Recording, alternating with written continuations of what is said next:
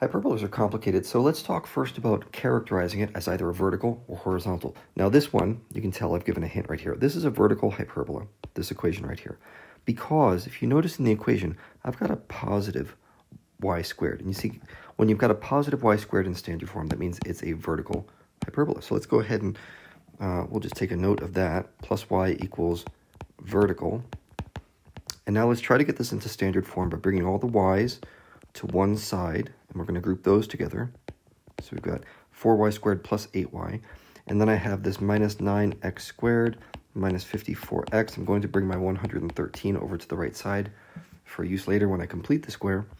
Now I pull out a GCF from the y's, and this gives me y squared plus, looks like 2y, and then I have 9 as the GCF on x squared, negative 9, and that'll give me, looks like plus 6x. Equals 113. Okay, so now let's write that again, and this time I want to write them using perfect squares. I'm going to have to do a little monkey business here. I'm going to add some number to the y's, and likewise I'm going to add a number to the x's. And I just have to make sure that I add the same thing to both sides. So let's see. To make this one a perfect square, looks like I'm going to be adding 1 right there. Okay, that way it's going to be y plus 1 times y plus 1. So this will be plus 4 times 1.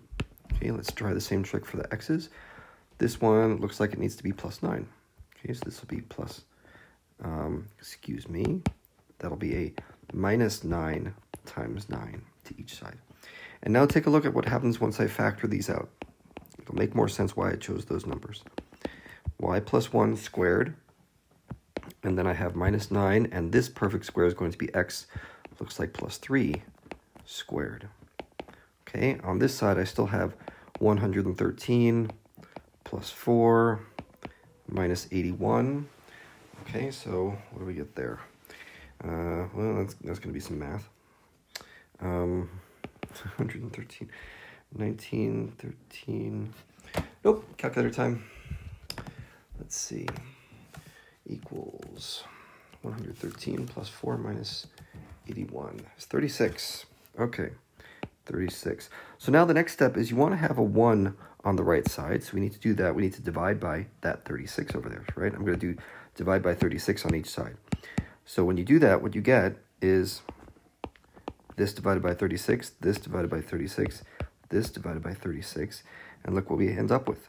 Y plus 1 squared over 9 minus x plus 3 squared. Okay, that's a 3. Sorry about this messy 3 right there. This is x plus 3 squared. This one's divided by 4 equals 1.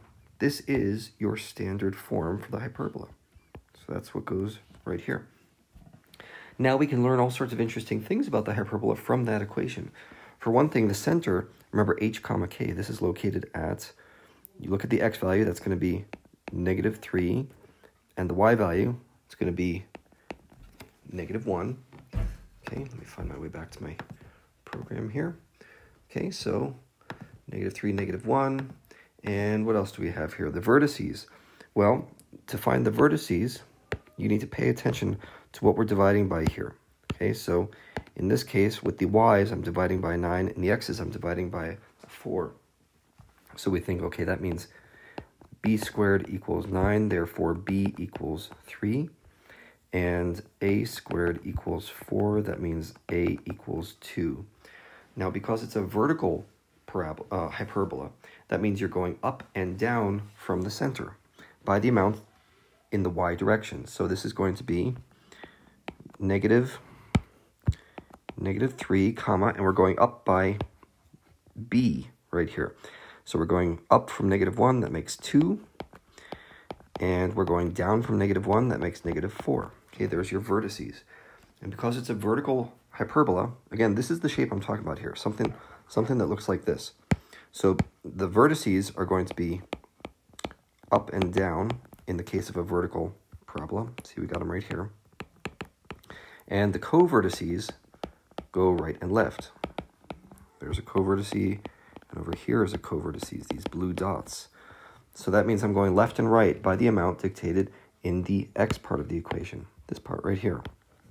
Okay, so that's going to be 2 to the left and right. So from the center, that's going to put me at -5 if I go to the left, and at -1 if I go to the right. See, the y values don't change, but the x values do in this case.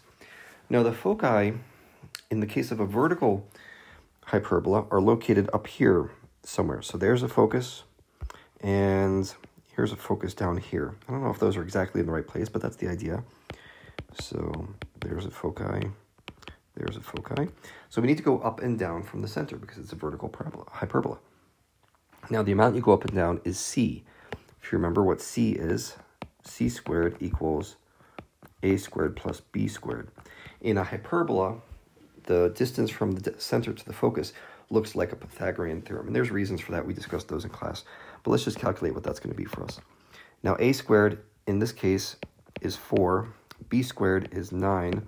So that's 13. So that means c equals radical 13. So I'm going up and down from the center by radical 13.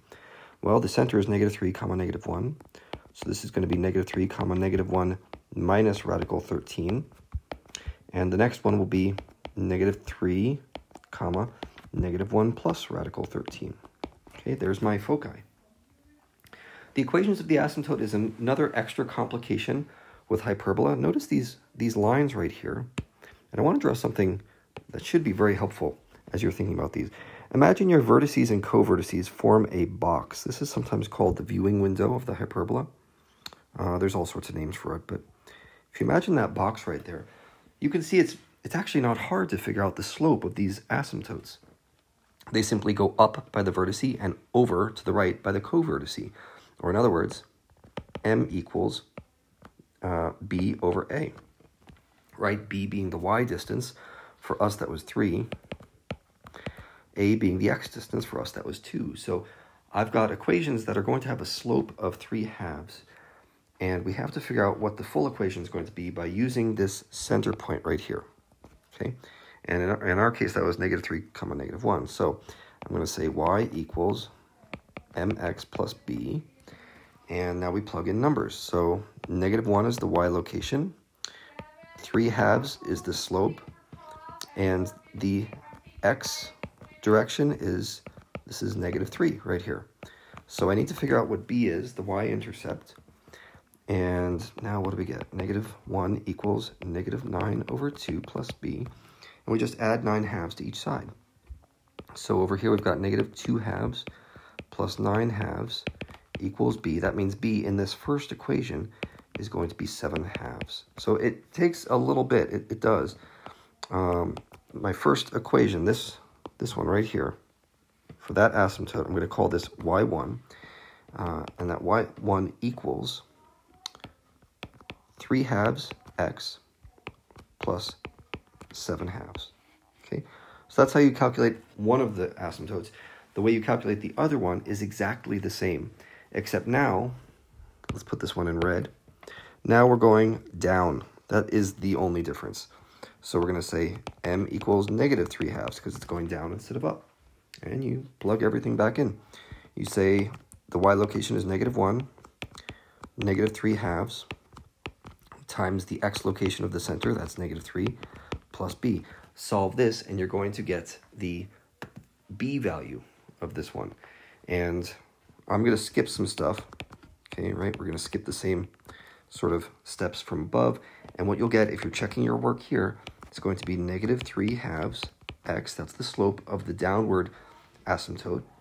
And in this case, we're going to have a -11/2. Okay, that'll be your second asymptote, y2.